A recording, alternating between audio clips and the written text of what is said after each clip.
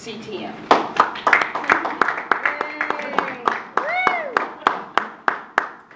Thank you. Thank you, Dwan. You're welcome. I'm just going to put the sign on it. Whoa. You never know how strong you are until strong is your only choice. You never know how strong you are until strong is your only choice. That was Bob Marley. I've run marathons, I've climbed mountains, I've scuba dived. Going through 6 sessions of chemotherapy was the hardest thing I ever did. Physically, emotionally, spiritually, the roller coaster. You get tired, then you're feeling better, and you then get tired again, and it's just the mental toughness that you have to have. The only good for me of prostate cancer treatment, well, one is that I'm here today. That's the most important. But the other is that I'm so grateful. So relatives, friends, students have been so caring, so loving, so thoughtful, so just nice. And that's what I'm most grateful for. Let me take you back. 2002. That's 13 years ago. I was diagnosed with prostate cancer. My PSA was 4.2. The flag is 4.0 for a guy over 40. By the way, PSA is prostate-specific antigen. It's a protein that's released in the prostate gland. They do a blood test, simple blood test, urologist does. And the higher it is, the more chances of a problem that you might have with prostate cancer. So let me take you back again. 2002, I'm diagnosed with prostate cancer. I go to Mount Sinai. I have radiology with the same radiologist, Dr. Stock, who treated Mayor Rudy Giuliani. I was fine. 2002, 3, 4, 5, 6, 7, 8. That's 6 years. We already did the high five of 5 years cancer-free. And then another year, and then I went to my regular doctor. By the way, married men, men who are in a committed relationship live longer. No, they really do, because the wives nag them, and nag them, and nag them. Go to the doctor, and Randy, my wife, for 32 years, August 28th. A shout out for that. Woo, woo, woo! So they live longer. So I went to my regular doctor. He said, your PSA is high. This is 2008. I went back to Mount Sinai.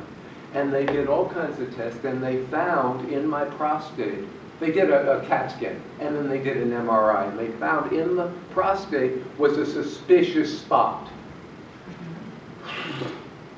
Mount Sinai, Dr. Hall does a biopsy, 28 needles under anesthesia, plus a bone scan, etc.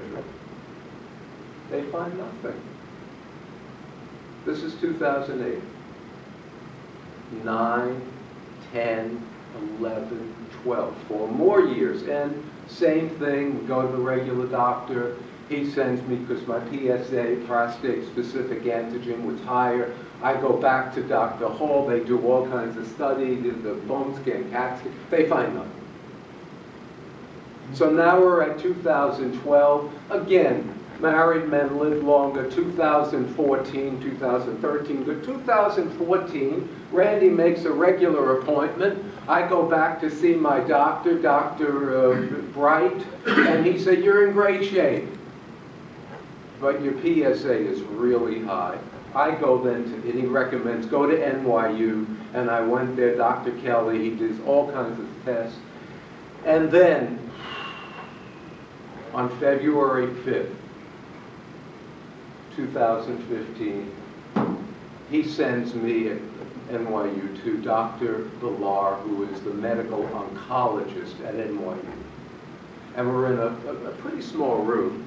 And there's Dr. Villar, there's me, Randy is sitting about where she is there, right over there, and Nurse Ann Riccoboni is there.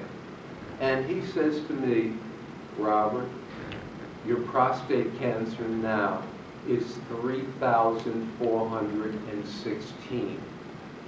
It's metastasized to your bones.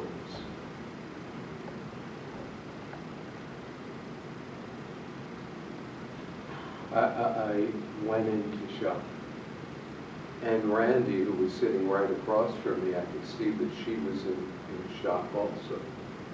And then he put on the screen a bone scan. And it has my name, my date of birth, January 17th, 1945. 70. Look pretty good for 70? Yeah. All right. And then under it is some kind of code. And then there's this stick figure. Down the spine is dark, across the scapula dark, across the pelvic dark, and my left femur is dark. He said, those are all the places that you have prostate cancer. My PSA, as I said, was very high, 3,460. And the prostate cancer was just, wow. So Nurse Ann writes a script for me for 2 medications for nausea. And I go, Dr. Villar, I've been smoking pot for 50 years. Over 50. I'm going to use pot to help me with nausea. And he goes, well, you know, we don't have any studies done between the interaction between marijuana and chemo. I want you to have a CT, CAT scan on your chest to find out if you're okay. I have a CAT scan on my chest, 8 places. I come back a week later and he goes, Robert, you're unremarkable. What? Yes, you're unremarkable in 8 places. You're normal in those places. There's no problem. Unremarkable? I spent my whole life wanting to be remarkable. Now he tells me I'm unremarkable. I want to fly under the radar from now on in anything related to health. I want to be normal. I want to be unremarkable. And by the way, for the 6 treatments that I went through, I was, what are you supposed to do? I was never, had nausea. So you take whatever you want from that. So, where are we? Oh, after my 2nd chemo, now most of you, except for Randy and Preston and Cliff, and a few other people never met me before. I had great hair.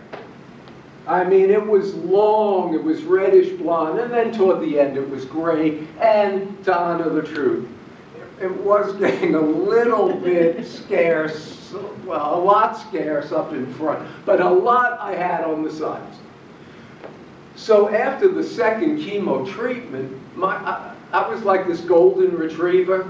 I mean, clumps of reddish, blondish, gray hair. It's out on my clothes, on the furniture. And my lovely wife, Randy, is around one of these gloves, around like this, getting my clothes and on the furniture. It was like sometimes your wife nags you and it's good. And sometimes, nag, nag, nag, stop it already. So I didn't call my fancy hairdresser, which I usually do. I went on Broadway and 90th Street in New York City to this little baby barber shop. The guy who, I've gotten a shave there, Gabby his name is. He's busy, he sends me to Igor. who doesn't speak English that well, from Kazakhstan, and I say, give me a buzz cut. And he goes, ready? And in 2 minutes, my whole life changed. I mean, it was like, whoa. And he goes, yo, you look much younger. And I'm, yeah, right. Well, I'll tell you, now I'm starting to get used to this look. I must admit, whenever I wear a jacket, I always have my comb with me, because I'm still used to, yo, how do I look? Now I don't have to do anything. It's really great. I would not recommend doing this, go through cancer to get this look. But I'll tell you, it was make lemonade or something like that. So, oh, and the other thing Randy did, oh, this is good. She got me this do-rag as she was doing all this stuff. I mean, I do look cool with it, though, right? I look like Bruce Willis. Yo, what up, pretty nice, yes. But I mean, in a suit, I wouldn't recommend this to come in. Wow. So, but I'm getting comfortable with what I have and accepting it. You know the secret to stay young? Don't look in the mirror. I mean it. I don't have to look in the mirror anymore. I feel these, because my hair looks fine.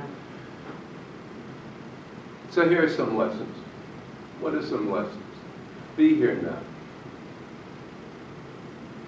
If I go in the past, why did this happen? How come me? I already did something with cancer in 2002. It's a waste of time and energy. If I go too far in the forward, in the future, I get nervous about health, my health, and Randy, my wife Randy has Parkinson's. What's going to be with us? And then usually I pile on and it becomes money issues and the medical bills, and I get very nervous. When I keep it right this second, right now, in the present, I'm okay. It's hard to do, but I'm okay.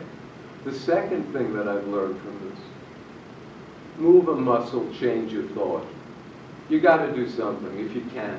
Get up out of your seat and go for a walk, back and forth to the bathroom, something. Move a muscle, change your thought. One thing, and it happened on the taxi cab over here, and it just happened now a little bit. Every 3 months I get a hormone shot, a female hormone shot for prostate cancer. And it creates menopause. So I get hot flashes, like I'm understanding women of a certain age especially way more. It wouldn't be the way I would want to learn it. But I mean, so I have a much more appreciation of, wow, what just happened there? Me too. And so, be here now. Move a muscle, change a thought, and be grateful. I am eternally grateful that I'm here. I'm eternally grateful. By the way, my PSA now is 6.2. All right.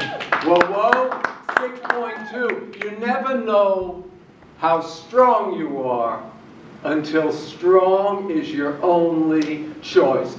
Thank you, thank you, thank you. Thank you.